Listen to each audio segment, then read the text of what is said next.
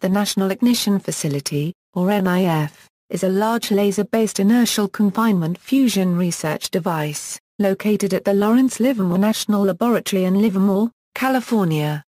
NIF uses lasers to heat and compress a small amount of hydrogen fuel to the point where nuclear fusion reactions take place. NIF's mission is to achieve fusion ignition with high energy gain, and to support nuclear weapon maintenance and design by studying the behavior of matter under the conditions found within nuclear weapons. NIF is the largest and most energetic ICF device built to date, and the largest laser in the world. Construction on the NIF began in 1997, but management problems and technical delays slowed progress into the early 2000s. Progress after 2000 was smoother, but compared to initial estimates, NIF was completed 5 years behind schedule and was almost 4 times more expensive than originally budgeted.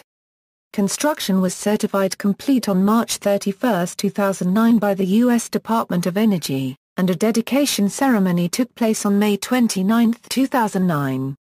The first large-scale laser target experiments were performed in June 2009 and the first integrated ignition experiments were declared completed in October 2010. Bringing the system to its full potential was a lengthy process that was carried out from 2009 to 2012.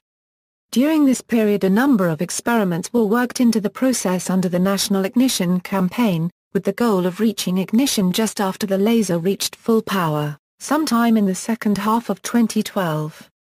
The campaign officially ended in September 2012, at about 1:10 the conditions needed for ignition.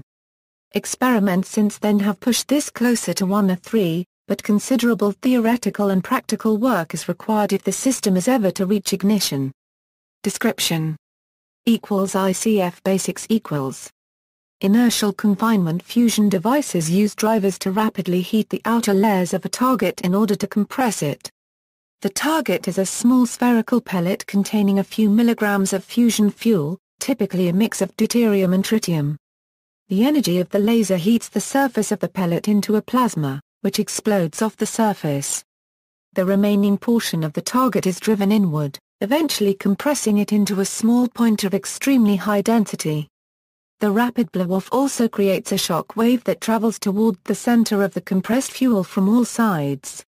When it reaches the center of the fuel, a small volume is further heated and compressed a great degree. When the temperature and density of that small spot are raised high enough, fusion reactions will occur and release energy. The fusion reactions release high-energy particles, some of which, primarily alpha particles, collide with the surrounding high-density fuel and heat it further. If this process deposits enough energy in a given area, it can cause that fuel to undergo fusion as well. However, the fuel is also losing heat through X-ray losses and hot electrons leaving the fuel area, so the rate of alpha heating must be greater than these losses, a condition known as bootstrapping. Given the right overall conditions of the compressed fuel high enough density and temperature this bootstrapping process will result in a chain reaction, burning outward from the center where the shock wave started the reaction. This is a condition known as ignition, which will lead to a significant portion of the fuel in the target undergoing fusion and releasing large amounts of energy. In order for a fusion plasma to generate more energy, over time, than was required to ignite it, the fusion device must meet a set of conditions called the Lawson criterion. These conditions are extremely difficult to achieve on Earth, although the cores of stars can do it in nature. To date, most ICF experiments have used lasers to heat the target. Calculations show that the energy must be delivered quickly in order to compress the core before it disassembles. The laser energy also must be focused extremely evenly across the target's outer surface in order to collapse the fuel into a symmetric core. Although other drivers have been suggested, notably heavy ions driven in particle accelerators, lasers are currently the only devices with the right combination of features. Driver laser equals. NIF aims to create a single 500 terawatt peak flash of light that reaches the target from numerous directions at the same time, within a few picoseconds. The design uses 192 beamlines in a parallel system of flash lamp-pumped, neodymium-doped phosphate glass lasers. To ensure that the output of the beamlines is uniform, The initial laser light is amplified from a single source in the injection laser system. This starts with a low-power flash of 1053 nanometer infrared light generated in an ytterbium-doped optical fiber laser known as the master oscillator. The light from the master oscillator is split and directed into 48 preamplifier modules. Each PAM contains a two-stage amplification process. The first stage is a regenerative amplifier in which the pulse circulates 30 to 60 times, increasing in energy from nanojoules to tens of millijoules. The light then passes 4 times through a circuit containing a neodymium glass amplifier similar to the ones used in the main beam lines, boosting the nanojoules of light created in the master oscillator to about 6 joules. According to Lawrence Livermore National Laboratory, the design of the PAMs was one of the major challenges during construction. Improvements to the design since then have allowed them to surpass their initial design goals. The main amplification takes place in a series of glass amplifiers located at one end of the beam lines. Before firing, the amplifiers are first optically pumped by a total of 7,680 xenon flash lamps. The lamps are powered by a capacitor bank which stores a total of 422 megajoules of electrical energy. When the wavefront passes through them, the amplifiers release some of the light energy stored in them into the beam. To improve the energy transfer, the beams are sent through the main amplifier section 4 times, using an optical switch located in a mirrored cavity. In total, these amplifiers boost the original 6J provided by the PAMs to a nominal 4 megajoules. Given the time scale of a few billionths of a second, the peak UV power delivered to the target is correspondingly very high, 500 TW. After the amplification is complete, the light is switched back into the beamline, where it runs to the far end of the building to the target chamber. The target chamber is a 10-meter diameter multi-piece steel sphere weighing 130,000 kilograms. The total length of the path the laser beam propagates from one end to the other is about 1,500 meters. A considerable amount of this length is taken up by spatial filters, small telescopes that focus the laser beam down to a tiny point, with a mask cutting off any stray light outside the focal point. The filters ensure that the image of the beam when it reaches the target is extremely uniform, removing any light that was misfocused by imperfections in the optics upstream. Spatial filters were a major step forward in ICF work when they were introduced in the Cyclops laser, an earlier LLNL experiment. The various optical elements in the beamlines are generally packaged into line-replaceable units, standardized boxes about the size of a vending machine that can be dropped out of the beamline for replacement from below. Just before reaching the target chamber, the light is reflected off various mirrors in the switchyard and target area in order to impinge on the target from different directions. Since the length of the overall path from the master oscillator to the target is different for each of the beam lines, optics are used to delay the light in order to ensure all of them reach the center within a few picoseconds of each other. As can be seen in the layout diagram above, NIF normally directs the laser into the chamber from the top and bottom. The target area and switchyard system can be reconfigured by moving half of the 48 beam lines to alternate positions closer to the equator of the target chamber. One of the last steps in the process before reaching the target chamber is to convert the infrared light at 1053 nanometers into the ultraviolet at 351 nanometers in a device known as a frequency converter. These are made of thin sheets cut from a single crystal of potassium dihydrogen phosphate.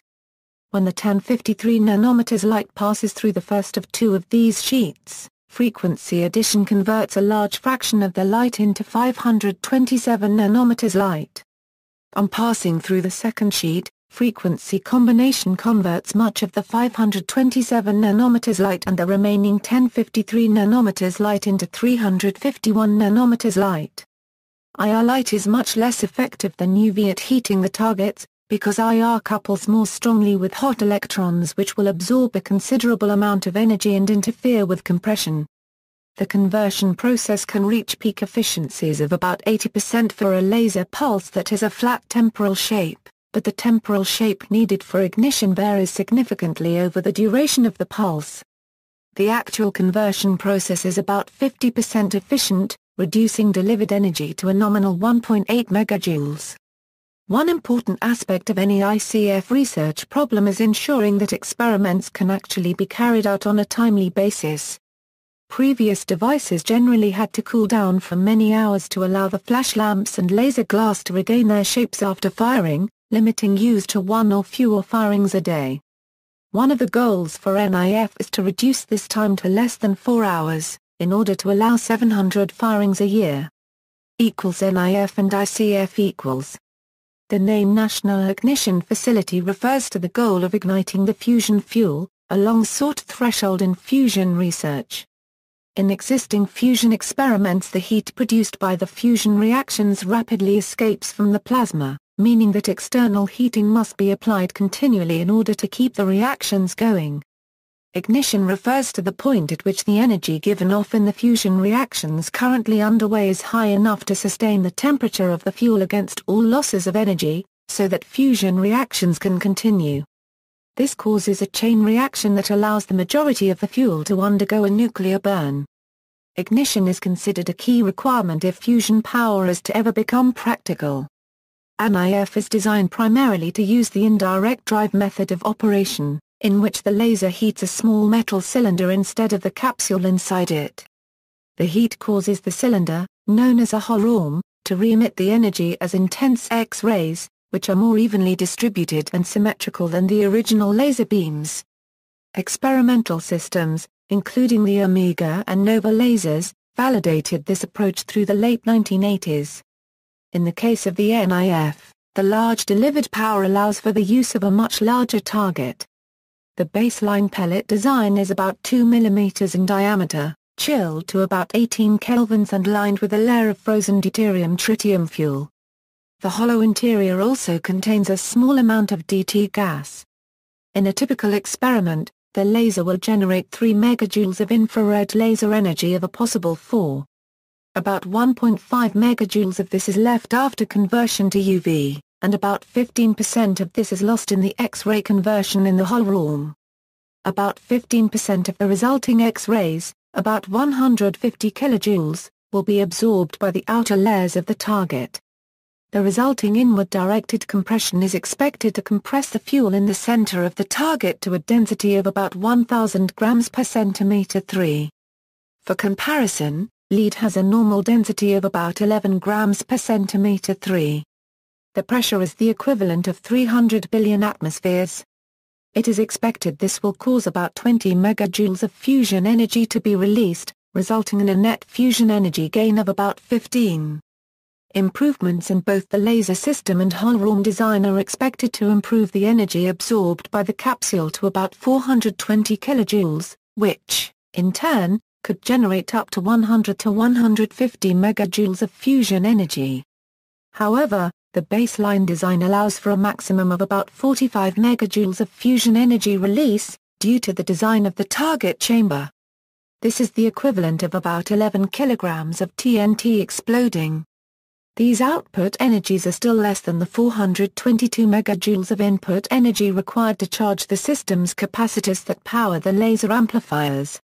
The net wall plug efficiency of NIF is less than 1%, and the total wall-to-fusion efficiency is under 10% at its maximum performance. An economical fusion reactor would require that the fusion output be at least an order of magnitude more than this input. Commercial laser fusion systems would use the much more efficient diode-pumped solid-state lasers, where wall plug efficiencies of 10% have been demonstrated, and efficiencies 16 to 18% are expected with advanced concepts under development. Other concepts NIF is also exploring new types of targets. Previous experiments generally used plastic ablators, typically polystyrene. NIF's targets also are constructed by coating a plastic film with a layer of sputtered beryllium or beryllium copper alloys, and then oxidizing the plastic out of the center. In comparison to traditional plastic targets, beryllium targets offer higher overall implosion efficiencies for the indirect drive mode where the incoming energy is in the form of X-rays. Although NIF was primarily designed as an indirect drive device, the energy in the laser is high enough to be used as a direct drive system as well, where the laser shines directly on the target. Even at UV wavelengths, the power delivered by NIF is estimated to be more than enough to cause ignition, resulting in fusion energy gains of about 40 times, somewhat higher than the indirect drive system. A more uniform beam layout suitable for direct drive experiments can be arranged through changes in the switch yard that move half of the beam lines to locations closer to the middle of the target chamber. It has been shown, using scaled implosions on the Omega laser and computer simulations, that NIF should also be capable of igniting a capsule using the so-called polar direct drive configuration, where the target is irradiated directly by the laser, but only from the top and bottom, with no changes to the NIF beamline layout. In this configuration, the target suffers either a pancake or cigar anisotropy on implosion, reducing the maximum temperature at the core. Other targets, called Saturn targets, are specifically designed to reduce the anisotropy and improve the implosion. They feature a small plastic ring around the equator of the target, which quickly vaporizes into a plasma when hit by the laser. Some of the laser light is refracted through this plasma back towards the equator of the target, evening out the heating. Ignition with gains of just over 35 times are thought to be possible using these targets at NIF, producing results almost as good as the fully symmetric direct drive approach. History Impetus Lawrence Livermore National Laboratory's history with the ICF program starts with physicist John Nuckolls, who started considering the problem after a 1957 meeting on the peaceful use of nuclear weapons, arranged by Edward Teller at LLNL. During these meetings, the idea that would later be known as PACER would be developed, the explosion of 1 empty hydrogen bombs in large underground caverns to generate steam that would be converted into electrical power. After identifying several problems with this approach, Nuckolls became interested in understanding how small a bomb could be made that would still generate net positive power. There are two parts to a typical hydrogen bomb, a plutonium-based atomic bomb known as the primary, and a cylindrical arrangement of fusion fuels known as the secondary. The primary releases significant amounts of X-rays, which are trapped within the case and heat and compress the secondary until it undergoes ignition. The secondary consists of lit fuel, which requires an external neutron source to begin the reaction. This is normally in the form of a DT spark plug in the center of the fuel. Nuckolls' idea was to explore how small the secondary could be made, and what effects this would have on the energy needed from the primary. The simplest change is to replace the lit fuel with DT, essentially making the spark plug the entire secondary. At that point there is no theoretical smallest size. As the secondary got smaller, so did the amount of energy needed to cause the implosion to reach the required conditions. At the milligram level, the energy levels started to approach those available through several known devices. By the early 1960s, Nuckolls and several other weapons designers had developed the outlines of the ICF approach. The DT fuel would be placed in a small capsule, designed to rapidly ablate when heated and thereby maximize compression and shockwave formation. This capsule would be placed within an engineered shell, the hull-worm, which acted similar to the metal layer on the outside of the secondary. However, the hull-worm did not have to be heated by X-rays. Any source of energy could be used as long as it delivered enough energy to cause the hull-worm itself to heat up and start giving off X-rays. Ideally, the energy source would be located some distance away, to mechanically isolate both ends of the reaction. In theory, a small atomic bomb could be used as the energy source, as it is in a hydrogen bomb, but ideally smaller energy sources would be used. Using computer simulations, the teams estimated that about 5 megajoules of energy would be needed from the primary, generating a 1 megajoule beam. To put this in perspective, a small fission primary of 0.5 carats releases 2 million MJ in total. ICF program begins While Nuckolls and LLNL were working on hull-worm-based concepts, former weapon designer Ray Kidder was working on the direct drive concept, using a large number of laser beams to evenly heat the target capsule direction. In the early 1970s, Kidder formed KMS Fusion to directly commercialize his direct implosion concept. This sparked off intense rivalry between Kidder and the weapons labs. Formerly ignored, ICF was now a hot topic, and most of the labs soon started ICF efforts of their own. LL&L decided early on to concentrate on glass lasers, while other facilities studied gas lasers using carbon dioxide or KrF. Throughout these early stages of development, much of the understanding of the fusion process was the result of computer simulations, primarily LaSNex. LaSNex greatly simplified the reaction to a two-dimensional simulation, which was all that was possible given the amount of computing power at the time. According to LaSNex, laser drivers in the kJ range would have the required properties to reach low gain, which was just within the state-of-the-art. This led to the Shiva laser project, which was completed in 1977. Contrary to predictions, Shiva fell far short of its goals, and the densities reached were thousands of times smaller than predicted. This was traced to issues with the way the laser delivered heat to the target, which delivered most of its energy to electrons rather than the entire fuel mass. Further experiments and simulations demonstrated that this process could be dramatically improved by using shorter wavelengths of laser light.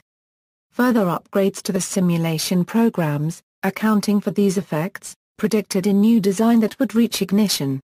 This new system emerged as the 20-beam 200 kJ Nova laser concept. During the initial construction phase, Nuckols found an error in his calculations, and an October 1979 review chaired by John Foster Jr. of TRW confirmed that there was no way Nova would reach ignition. The Nova design was then modified into a smaller 10-beam design that added frequency conversion to 351 nanometers light, which would increase coupling efficiency. In operation, Nova was able to deliver about 30 kilojoules of UV laser energy, about half of what was initially expected, primarily due to limits set by optical damage to the final focusing optics. Even at those levels, it was clear that the predictions for fusion production were still wrong. Even at the limited powers available, fusion yields were far below predictions. Halite and Centurion equals, with each experiment, the predicted energy needed to reach ignition rose, and it was not clear that post-nova predictions were any more accurate than earlier ones. The Department of Energy decided that direct experimentation was the best way to settle the issue, and in 1978 they started a series of underground experiments at the Nevada test site that used small nuclear bombs to illuminate ICF targets. Tests were known as Halite or Centurion depending on which lab ran it, LL&L or LANL. Initial data were available by mid-1984, and the testing ceased in 1988. During this same period, experiments began on Nova using similar targets to understand their behavior under laser illumination, allowing direct comparison against the results obtained from the bomb tests. Data from the tests suggested that about 10 megajoules of X-ray energy would be needed to reach ignition. If this energy is supplied by an IR laser to a holorum, as in Nova or NIF, this corresponds to an original laser energy on the order of 100 megajoules, well beyond the state-of-the-art. However, modeling using updated codes based on these experiments suggested that this could be significantly reduced to more practical values through careful shaping of the laser pulse delivered to the target. Additionally, pulse shaping could greatly improve the uniformity of the X-rays delivered to the capsule from the cylindrical holorum. On those two grounds, numerical simulations showed that ignition and net energy gains could be achieved with a few MJ. These results prompted the DOE to request a custom military ICF facility they called the Laboratory Microfusion Facility. LMF would use a driver on the order of 10 megajoules, delivering fusion yields of between 100 and 1000 megajoules. A 1989/90 review of this concept by the National Academy of Sciences suggested that the LMF was too large a step to make at once, and that fundamental physics issues still needed to be explored. They recommended further experiments before attempting to move to a 10 megajoules system. Nevertheless, the authors were aware of the potential for higher energy requirements, and noted indeed, if it did turn out that a 100 megajoules driver were required for ignition and gain, one would have to rethink the entire approach to, and rationale for, ICF. LMF and Nova upgrade equals, building the LMF was estimated to cost about $1 billion. LLNL initially submitted a design with a 5 MJ 350 nanometers driver laser that would be able to reach about 200 MJ yield, which was enough to retain the majority of the LMF goals. The program was estimated to cost about $600 million FY $1,989, and an additional $250 million to upgrade it to a full 1,000 MJ if needed, and would grow to well over $1 billion if LMF was to meet all of the goals requested by the DOE. Other labs also proposed their own LMF designs using other technologies. The National Academy of Sciences review led to a re-evaluation of these plans, and in July 1990, LLNL responded with the NOVA upgrade, which would reuse the majority of the existing NOVA facility, along with the adjacent Shiva facility. The resulting system would be much lower power than the LMF concept, with a driver of about 1 MJ. The new design included a number of features that advanced the state-of-the-art in the driver section, including the multi-pass design in the main amplifiers, and 18 beamlines that were split into 288 beamlets as they entered the target area in order to improve the uniformity of illumination. The plans called for the installation of 2 main banks of laser beamlines, one in the existing NOVA beamline room, and the other in the older Shiva building next door, extending through its laser bay and target area into an upgraded NOVA target area. The lasers would deliver about 500 TW in a 4 nanoseconds pulse.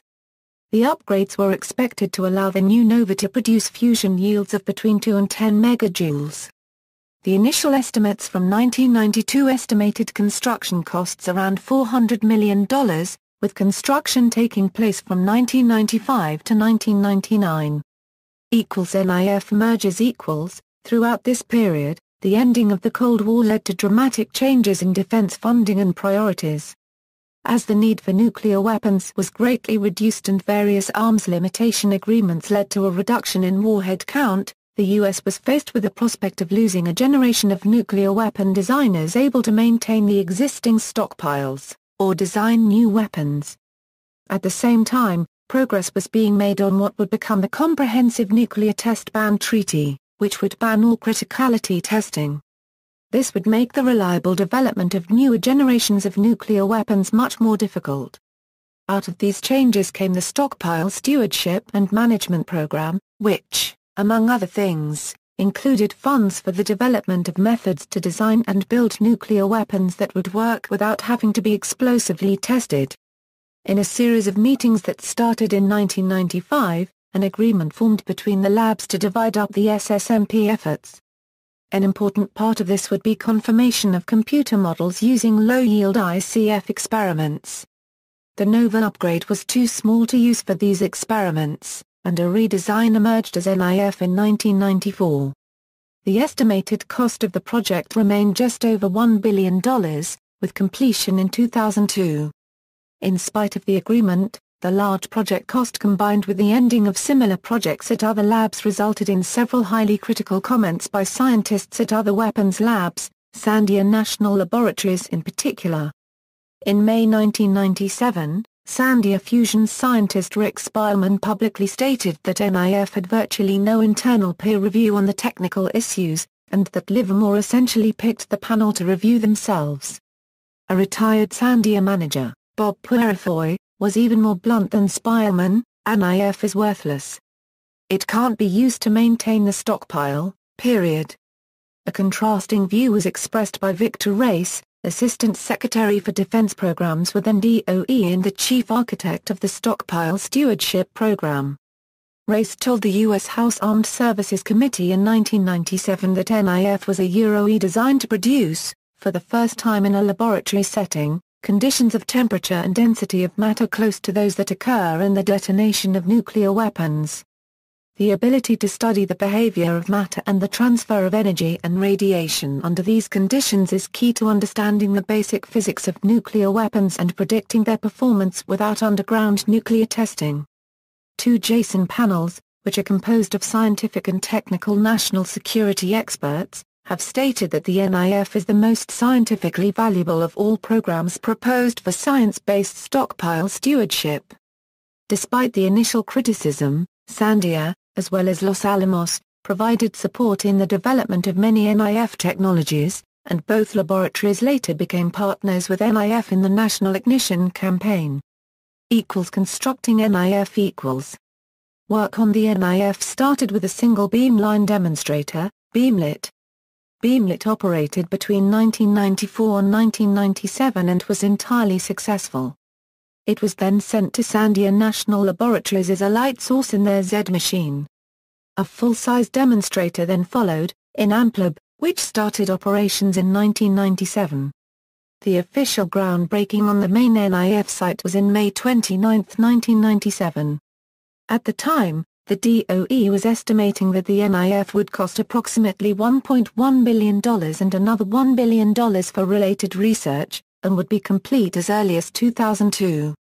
Later in 1997 the DOE approved an additional $100 million in funding and pushed the operational date back to 2004. As late as 1998 LNLL's public documents stated the overall price was $1.2 billion, with the first 8 lasers coming online in 2001 and full completion in 2003.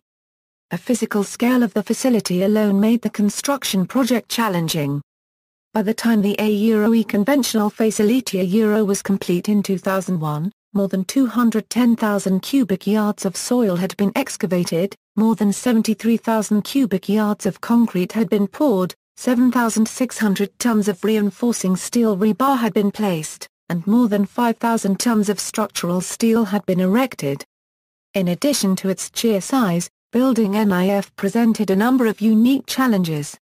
To isolate the laser system from vibration, the foundation of each laser bay was made independent of the rest of the structure.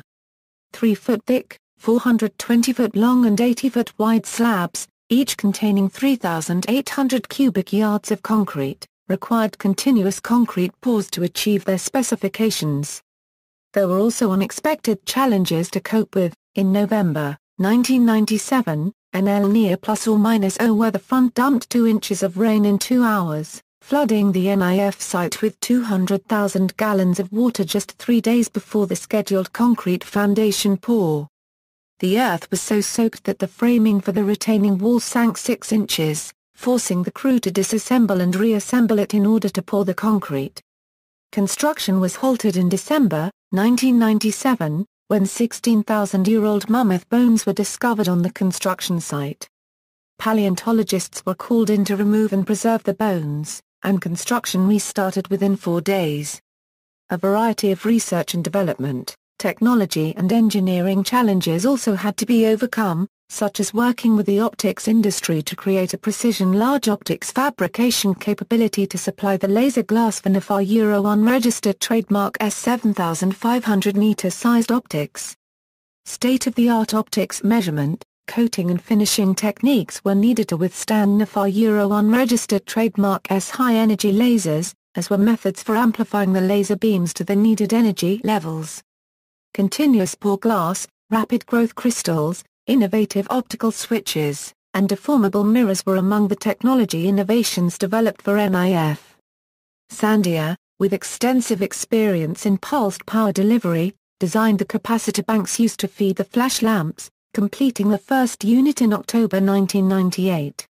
To everyone's surprise, the pulsed power conditioning module suffered capacitor failures that led to explosions. This required a redesign of the module to contain the debris, but since the concrete structure of the buildings holding them had already been poured, this left the new modules so tightly packed that there was no way to do maintenance in place. Yet another redesign followed, this time allowing the modules to be removed from the bays for servicing.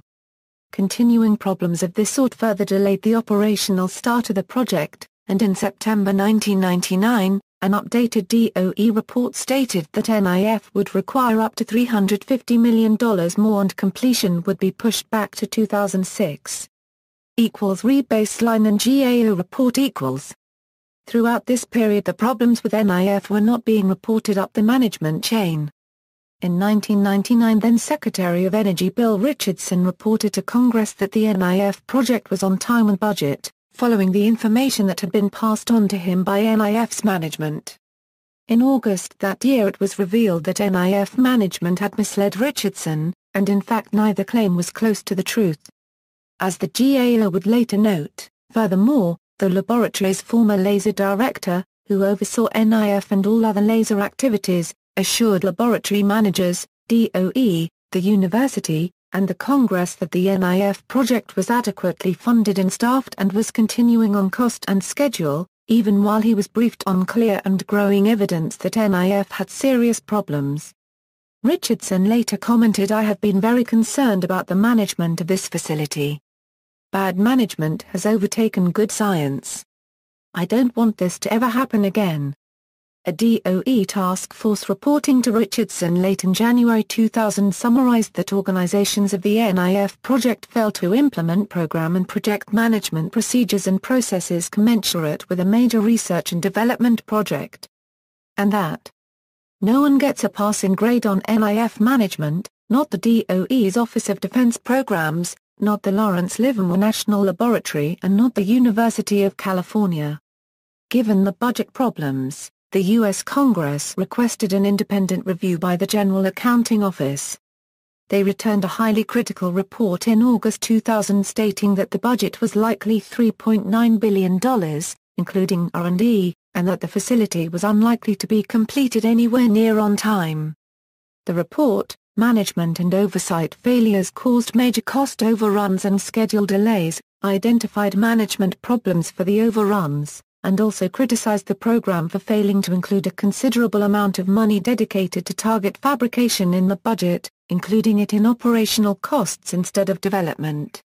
Early technical delays and project management issues caused the DOE to begin a comprehensive rebaseline validation review of the National Ignition Facility project in 2000, which took a critical look at the project, identifying areas of concern and adjusting the schedule and budget to ensure completion. John Gordon, National Nuclear Security Administrator, stated, "We have prepared a detailed bottom-up cost and schedule to complete the NIF project. The independent review supports our position that the NIF management team has made significant progress and resolved earlier problems." The report revised their budget estimate to $2.25 billion, not including related R&D, which pushed it to $3.3 billion total, and pushed back the completion date to 2006, with the first lines coming online in 2004. A follow-up report the next year included all of these items, pushing the budget to $4.2 billion, and the completion date to around 2008. Progress after rebaselining. A new management team took over the NIF project in September 1999, headed by George Miller, who was named Acting Associate Director for Lasers. Current NIF Director Ed Moses, former head of the Atomic Vapor Laser Isotope Separation Program at LLNL, became NIF Project Manager. Since the rebaselining, NIF's management has received many positive reviews and the project has met the budgets and schedules approved by Congress.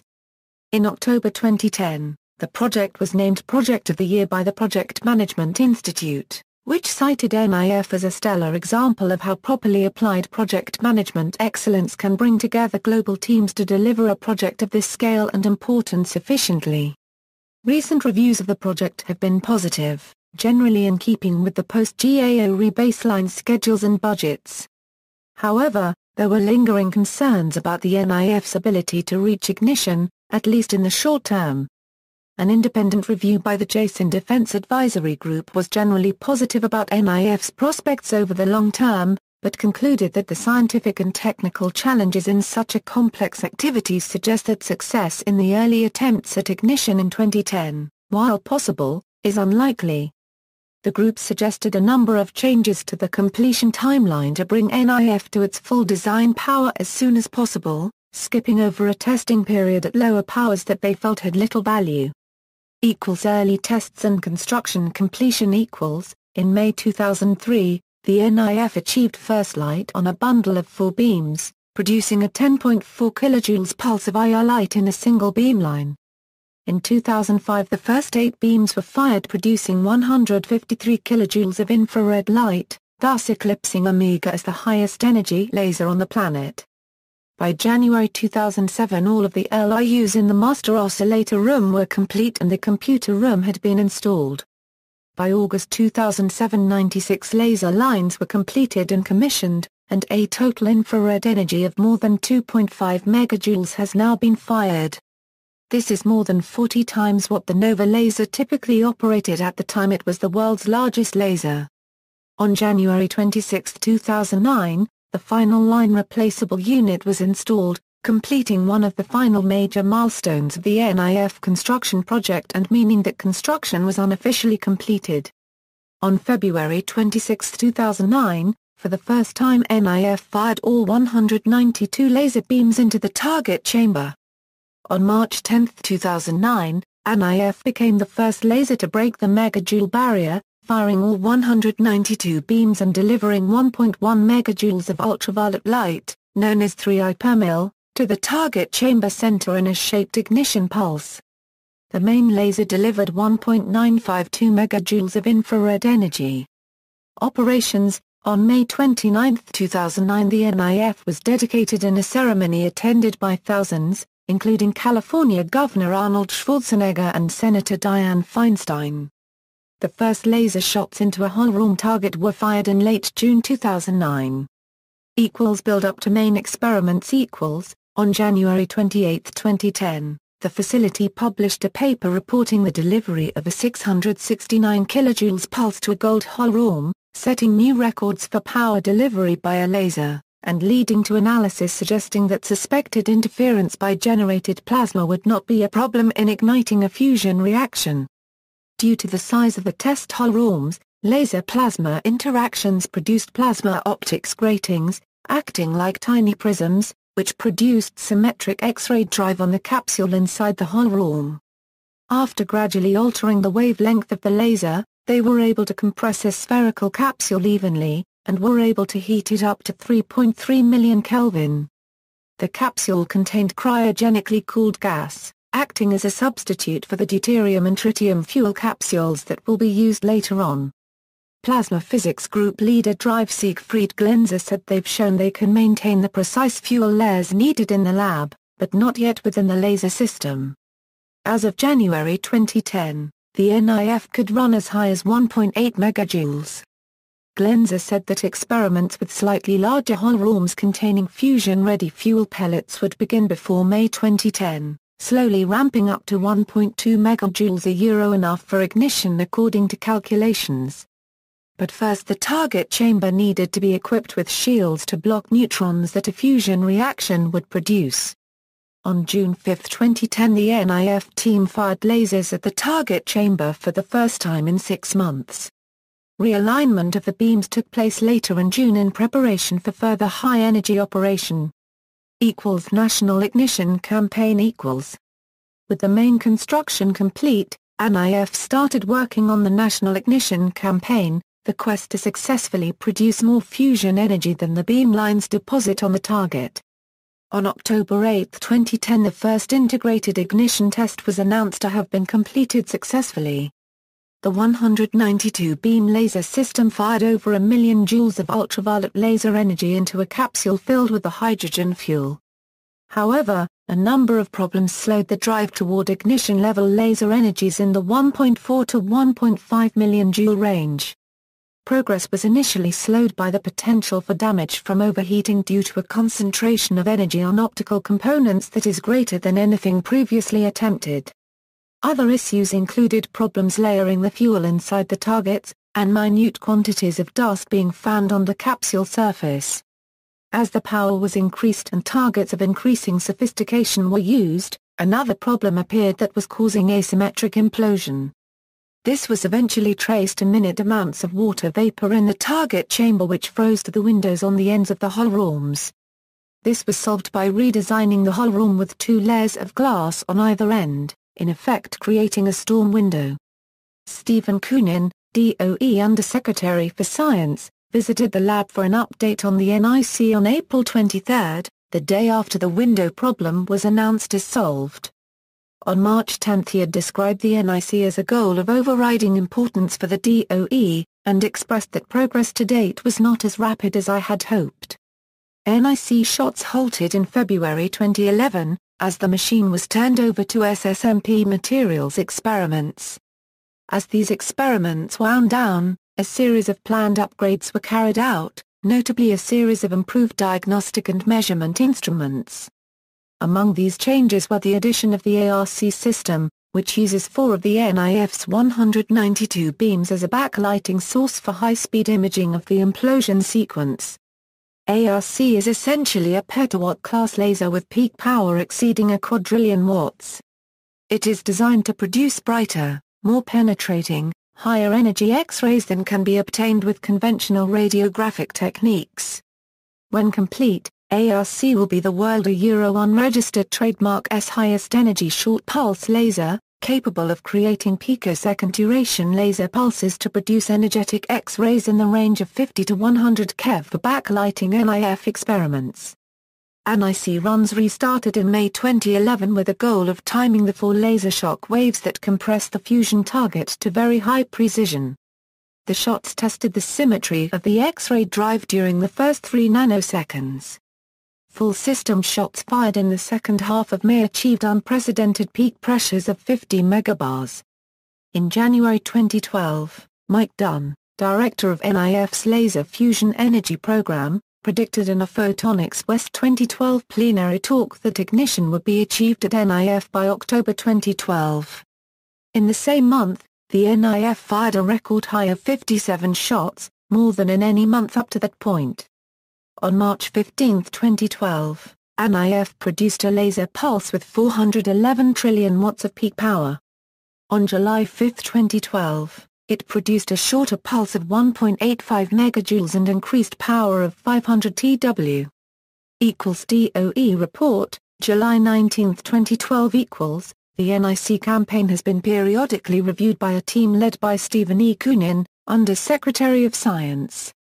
The 6th review, May 31, 2012 was chaired by David H. Crandall, advisor on national security and inertial fusion, Koonin being precluded to chair the review because of a conflict of interest. The review was conducted with the same external reviewers, who had previously served Koonin. Each provided their report independently, with their own estimate of the probability of achieving ignition within the plan, that is before December 31, 2012. The conclusion of the review was published on July 19, 2012.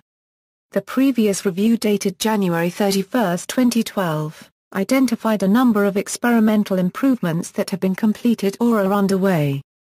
The new report unanimously praised the quality of the installation, lasers, optics, targets, diagnostics, operations have all been outstanding. However, the integrated conclusion based on this extensive period of experimentation, however, is that considerable hurdles must be overcome to reach ignition or the goal of observing unequivocal alpha heating. Indeed, the reviewers note that given the unknowns with the present semi-empirical approach, the probability of ignition before the end of December is extremely low and even the goal of demonstrating unambiguous alpha heating is challenging. Further, the report members expressed deep concerns on the gaps between observed performance and ICF simulation codes such that the current codes are of a limited utility going forward. Specifically, they found a lack of predictive ability of the radiation drive to the capsule and inadequately modeled laser-plasma interactions. These effects lead to pressure being 1/2 to 1/3 of that required for ignition, far below the predicted values. The memo page 5 discusses the mix of ablator material and capsule fuel due likely to hydrodynamics instabilities in the outer surface of the ablator. The report goes on to suggest that using a thicker ablator may improve performance, but this increases its inertia. To keep the required implosion speed, they request that the NIF energy be increased to 2 megajoules. One must also keep in mind that neodymium lasers can withstand only a limited amount of energy or risk permanent damage to the optical quality of the lasing medium. The reviewers question whether or not the energy of NIF is sufficient to indirectly compress a large enough capsule to avoid the mix limit and reach ignition. The report concluded that ignition within the calendar year 2012 is highly unlikely. Focus shifts, life ends The NIC officially ended on September 30, 2012 without achieving ignition. According to numerous articles in the press, Congress is concerned about the project's progress and funding arguments may begin anew. These reports also suggest that NIF will shift its focus away from ignition back toward materials research. In 2008, as NIF was reaching completion, LLNL began the Laser Inertial Fusion Energy Program, or LIFE, to explore ways to use the NIF technologies as the basis for a commercial power plant design. Early studies considered the fission-fusion hybrid concept, but from 2009 the focus was on pure fusion devices, incorporating a number of technologies that were being developed in parallel with NIF that would greatly improve the performance of the design. All of these, however, were based on the idea that NIF would achieve ignition, and that only minor changes to the basic design would be required to improve performance. In April 2014, Livermore decided to end the LIFE efforts. Brett Knapp, Livermore acting director, was quoted as saying that the focus of our inertial confinement fusion efforts is on understanding ignition on NIF rather than on the LIFE concept. A memo sent on September 29, 2013 by Ed Moses describes a fusion shot that took place at 5:15 a.m. on September 28. It produced 5A1015 neutrons, 75% more than any previous shot. Alpha heating, a key component of ignition, was clearly seen. It also noted that the reaction released more energy than the energy being absorbed by the fuel, a condition the memo referred to as scientific break-even. This received significant press coverage as it appeared to suggest a key threshold had been achieved, which was referred to as a milestone. However, a number of researchers pointed out that the experiment was far below ignition, and did not represent a breakthrough as reported. Others noted that the definition of break-even as recorded in many references, and directly stated by Moses in the past, was when the fusion output was equal to the laser input. In this release, the term was changed to refer to the energy deposited in the fuel, not the energy of the laser. The method used to reach these levels, known as the high foot, is not suitable for general ignition, and as a result, it is still unclear whether NIF will ever reach this goal. Stockpile experiments since that time, NIF has returned to materials studies. Experiments beginning in 2015 FY have used plutonium targets, with a schedule containing 10 to 12 shots for 2015, and as many as 120 over the next 10 years. Plutonium shots simulate the compression of the primary in a nuclear bomb by high explosives, which has not seen direct testing since the comprehensive test ban. Tiny amounts of plutonium are used in these tests, ranging from less than 1 milligram to 10 milligrams. Similar experiments are also carried out on Sandia's Z machine. The director of LLNL's primary nuclear design program, Mike Dunning, noted that this is an opportunity for us to get high-quality data using a regime that was previously unavailable to us. One key development on NIF since the ignition campaign has been an increase in the shot rate. Although designed to allow shots as often as every 4 hours, in 2014 NIF performed 191 shots, somewhat less than one a day. This has been continuously improved, and in April 2015 NIF was on track to meet its goal of 300 laser shots in 2015 FY, almost one a day. Similar projects, other fusion reactor designs could also be potential sources of energy in the future. Some similar experimental projects are, LaserMar Copyright Gigajoule. ITER, Demonstration Power Plant. High Power Laser Energy Research Facility. International Fusion Materials Irradiation Facility. Joint European TORUS. TORS Supra. Laboratory for Laser Energetics. Wendelstein 7X. Magnetized Liner Inertial Fusion. Xinguang High Power Laser, Polywell. Pictures. Panorama taken outside the fusion chamber. In popular culture, the NIF was used as the set for the Starship Enterprise's warp core in the movie Star Trek Into Darkness. See also: LaserMar Copyright Gigajoule, Nuclear Fusion, Nuclear Reactor, Chain Reaction. Notes. References. External links: How NIF Works, National Ignition Facility homepage, NIF Director, Dr. Ed Moses, on the progress of the facility, Ingenia Magazine, December 2007, NIF Project Director Moses says facility is ready to go. SPIE Newsroom, March 23, 2009, Inside Livermore Labs Race to Invent Clean Energy. Newsweek, November 14, 2009.